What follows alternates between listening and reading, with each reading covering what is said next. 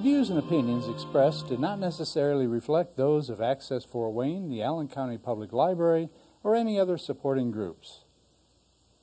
If you'd like to produce a show, call us at 260-421-1250.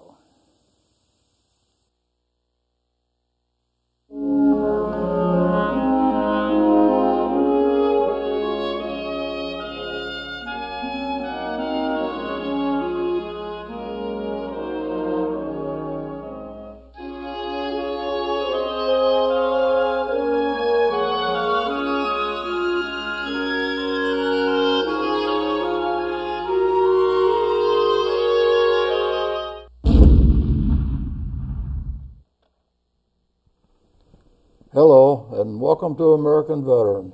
I'm Dale Parrish, your host, along with my co-host, Bud Mendenhall. Our guest today is Ed Hagadorn. I'm sure a lot of you have already heard Ed speak. He's been to a lot of schools, spoke to a lot of our students. Ed is a World War II veteran, a Korean War veteran. He earned the Combat Infantry Badge.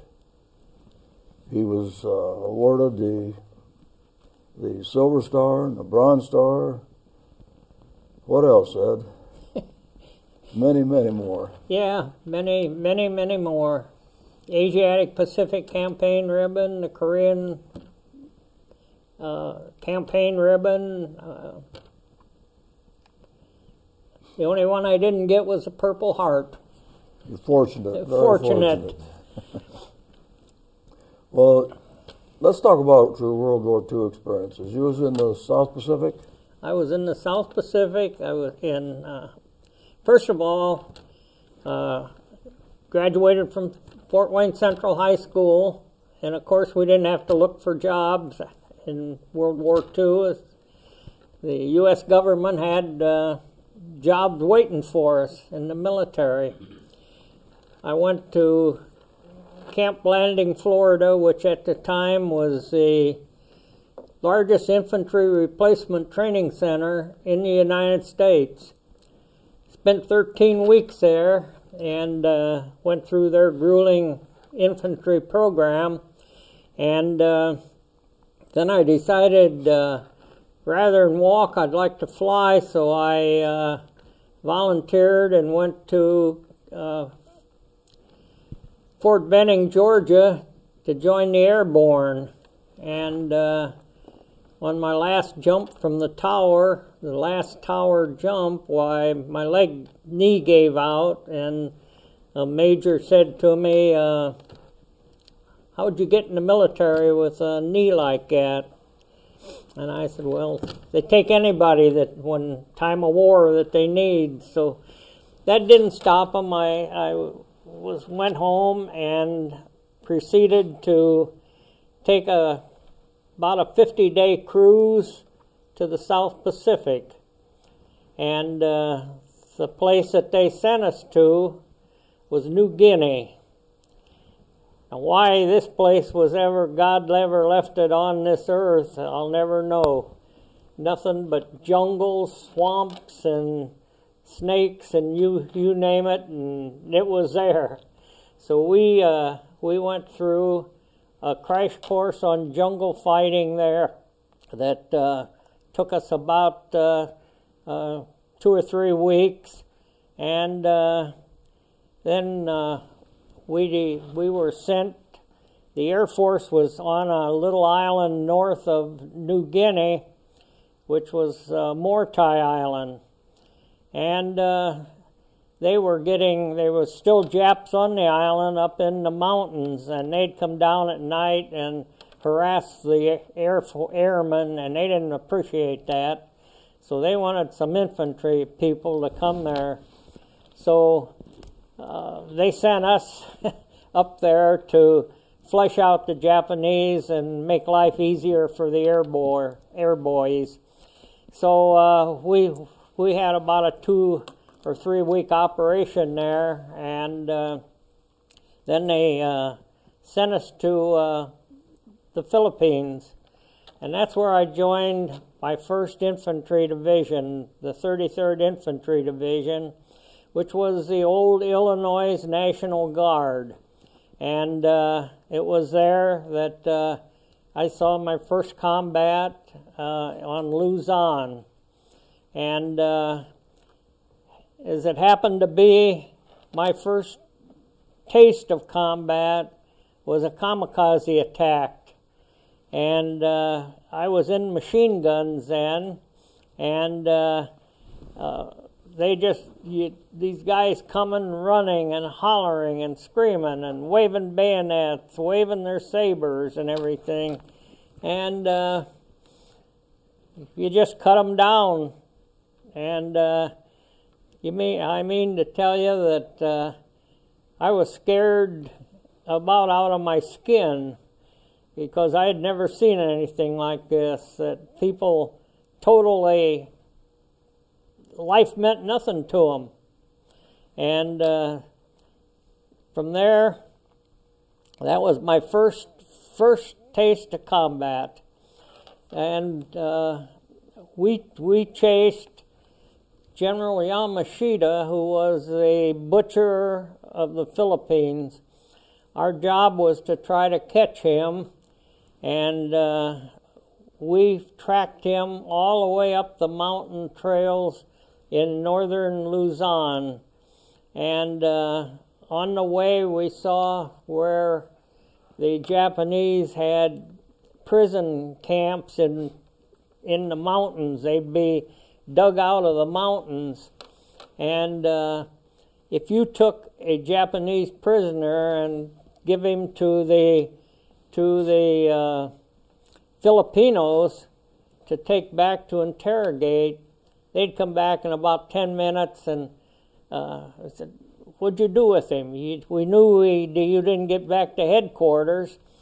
He tried to escape, so he went over the cliff.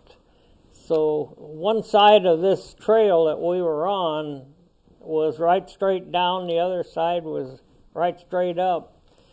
Well, the Japanese, come to find out about it, interrogating the Filipinos, the Japanese made them dig these caves in these mountains, and then after they got them dug, they'd execute them. And as we came along there, we found a Japanese hospital where there was wounded Japanese soldiers in there, but before we got there, they executed all of their own people, so that we wouldn't capture them. And on the way up, we had several firefights, and but one of the caves that we come across was unbelievable. It was full of money. It was full of Filipino pesos, silver pesos that were about the size of the American silver dollar. The Japanese tried to set them on fire, but we got there first. And so the fun part of it is that after we got back to camp, they couldn't figure out why everybody was sending home so much money when we was only making about $35 or $40 a month. We was sending home $100, $200 a month. And so they finally dawned on them what had happened, and after that, why, you couldn't send home any more than what you made. But I had probably 50 of these burnt pesos at home, and one time when we were robbed, they lost all of them. But we went on up the trail. Now, we never did catch up with Yamashita. However, when we reached a point, all at once they said they were going to pull us back, the 33rd Infantry Division, and we went back to Lenganyan Gulf, and boy, it was like heaven. We had a outpost there, that tent set up, volleyball courts, basketball courts, and everything, that we could really enjoy ourselves. It was no longer any military life about it. However, that only lasted a week when they told everybody to pack up, and we boarded ships, and the Army had taken over an island, completely eliminated everybody on it. They sent them back to the main island of Luzon, and we spent over a week, twice a day, over the side of the ship, down the rope ladders, down to the bouncing LCIs in the water. And little did we know what was going on. We knew that apparently we were taking amphibious training. And after about a week or 2 weeks of this, which we got mighty sick of, day after day, it was the same thing over and over. One morning, one of the guys come down below deck, and he said, "Hey, there ain't no land around anymore." Well, we were steaming away from there. Little did we know where we were going. And then the first thing we heard was the atomic bomb dropped on Hiroshima, and here we had rendezvoused with the fleet. Every place we looked was ships, as far as you could see. And lo and behold, what happened was a typhoon. And we were in there, and everybody's sick.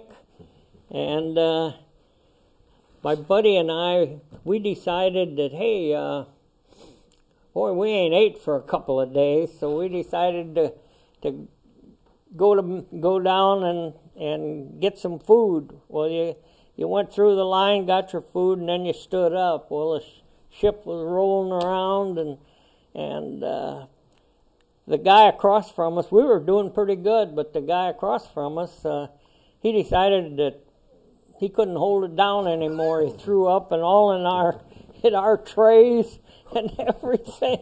And our stomachs started to roll, and we made as fast as we could up on the deck and get some fresh air. And I mean, what the Navy calls the heads stunk so bad you couldn't hardly go in them because of people being sick and throwing up and everything. But anyway, we survived this ordeal, and then the second bomb was dropped on Nagasaki, and they called us in.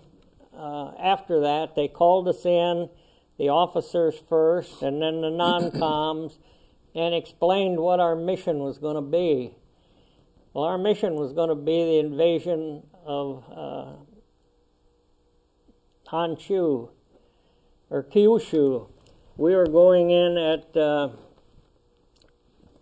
town of Miriaka, or some such name as that. Some of these names kind of at my age. Is that one of the main Japanese? Yeah, it was it was not the main island, but it was the next main island, south of the island of Tokyo, and that was on. And they said this is where our invasion was going to be, and that our platoon, our company, was going to be the first ashore, was going to make the assault there. And the platoon I was in was going to be the assault platoon on that shore, so we'd have never made it there alive. Nothing but pillboxes and everything there. And so thankfully the war was over with. However, the Navy decided that we ought to make this look like a invasion of Japan.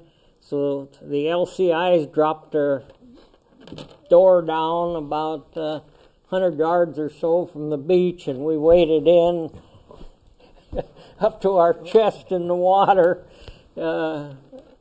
But it was a very, very strange situation. We knew we were being watched. There was Japanese police there, but nary a citizen was, you could see.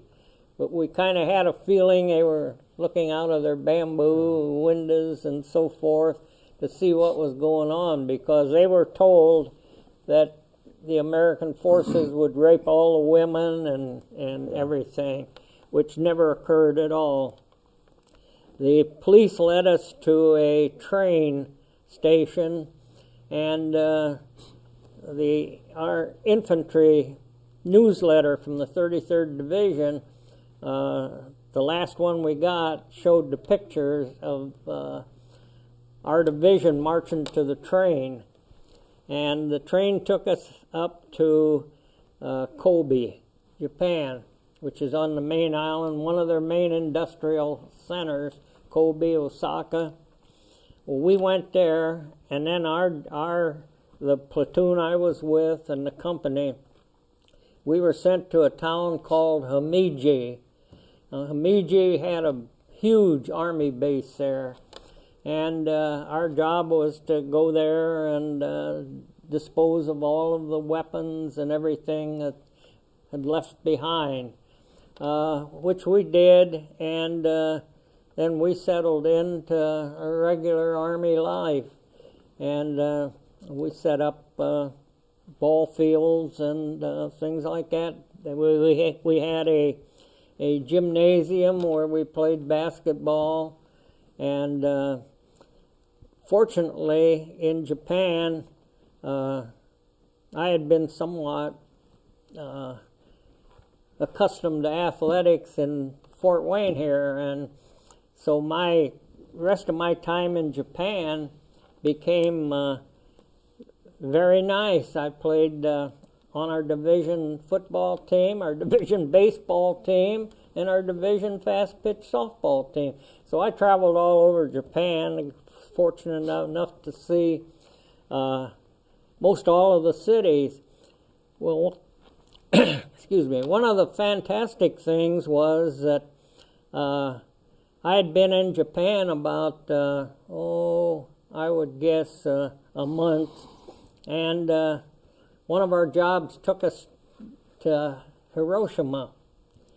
And so we went there and looked, and utterly destruction. Never seen anything like it in my life. You couldn't even comprehend it. Just looked for miles, nothing but flattened buildings and stuff. And even the trees, some of them were starting to green up. One side of the tree would be burnt black, and the other side would have green leaves starting to shoot out. And so I was fortunate or unfortunate enough to see the destruction that we'd done there. However, it was done for the good of the American Army forces, because they predicted that the casualties for the invasion of Japan would amount to over 1 million soldiers. So, the way I looked at it, they started the war in Hawaii, bombing it when it was unprotected and everything, and done tremendous damage there. So, turnabout is fair play. So, how long were you there after the atom bomb hit? Days did it take you to get in there where it was hit? Well, we got there right after the war ended, and I think the 2 atomic bombs that were dropped just, a week or 2 weeks before the war was ended. So I was probably there within 2 months. 2 months, wow. And then stroke of luck, I met a very beautiful Japanese girl, and she was a high school graduate. She was going to study to become a doctor. So we started running around together, and then we kind of decided, well, maybe we'll get married. Well, the thing of it is that back then it was that was a no-no. Yeah. So went to the chaplain and our regimental commander. And nope. So lo and behold, 2 days later, I got shipped to Nagasaki, which was as far away from base I was at. It was clear across to Japan, clear down at the end of Japan. And however, at Nagasaki was where they dropped the second atomic bomb. And this, that was a big industrial city. In fact, it was a naval base. And the thing about it is that they dropped it on Nagasaki had a big hill towards the center of it. Half of the city was on one side and half was on the other. Well, the side that they dropped it on was where their naval bases and stuff was, and going down there to see these huge I-beams, maybe 1x8s or something, just twisted like a big giant had taken a hold of them and twisted them. And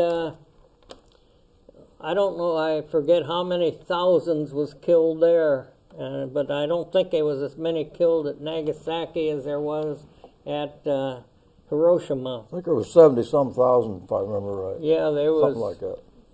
But if they'd have dropped it on the city, if on the other side of that hill, they would have been probably millions killed.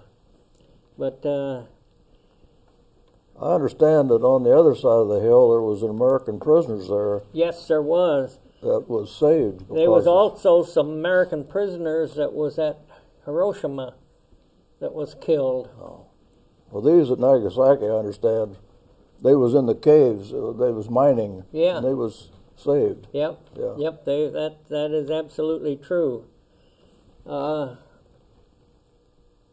there, I came home about 1946, just before Christmas.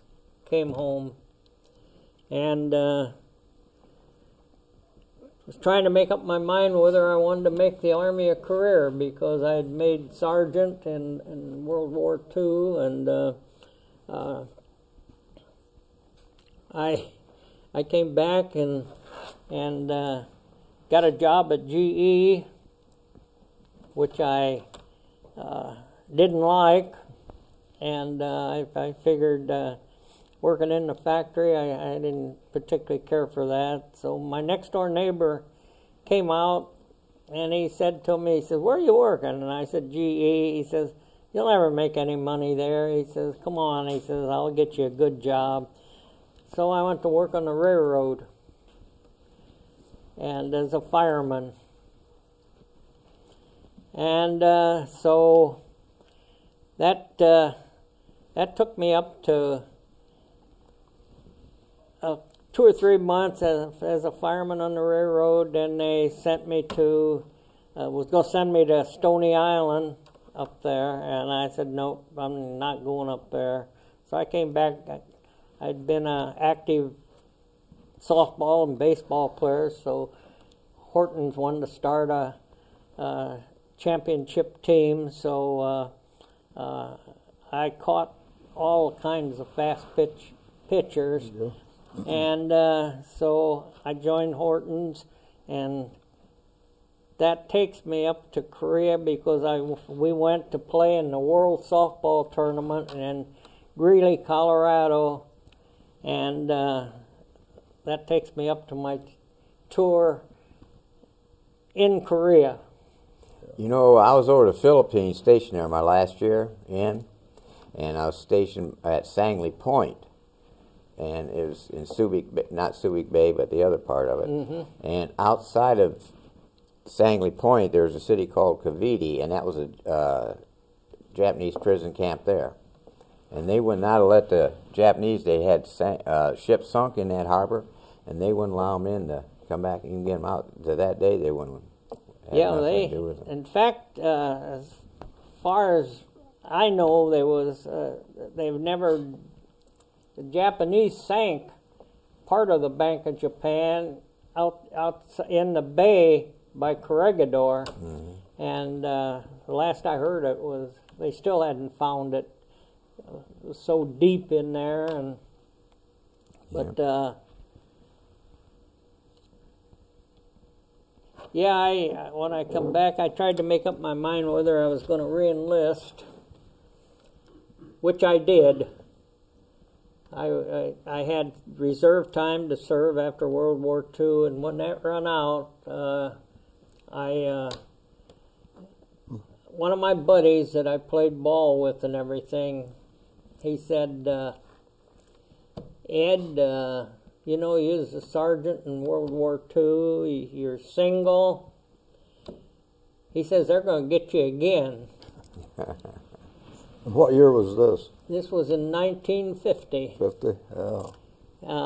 In the winter of in the spring of 1950. So he said, why don't we go out and sign up?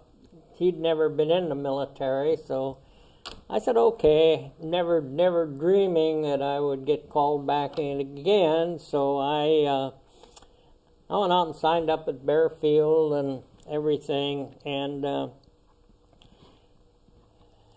wasn't very long until I got a notice to go to Indianapolis to take physical. Let's back up to when you made the landing in Japan. You mentioned the LCIs. That's landing craft infantry. Oh, how many troops does that hold? Well, it holds, I would guess probably, let's see, a platoon, 2 platoons, probably holds about 30 people. These were the same kind that they used at D-Day, and the Marines used all through the islands. And, you know, when they dropped the front of that down, your game in there, if they got any automatic weapons or anything, it fires right into there. They were all ready for you there, weren't they? They were all ready for us. Yep. They saved a lot of lives by dropping the bombs. Yep. Yeah. Well, they had bunkers there and pillboxes, and I know that even the Navy's big bomb busters and couldn't have knocked them out. So they always said that the ocean would run red with American blood. Yes, it would. Well, Ed, I appreciate you being here. It's been interesting. And to the viewers, I want to thank you for listening, and I hope you enjoyed listening to Ed. Remember, freedom is not free. If you see a veteran, walk up to him and shake his hand and say, thank you for your service. Thank you and good night.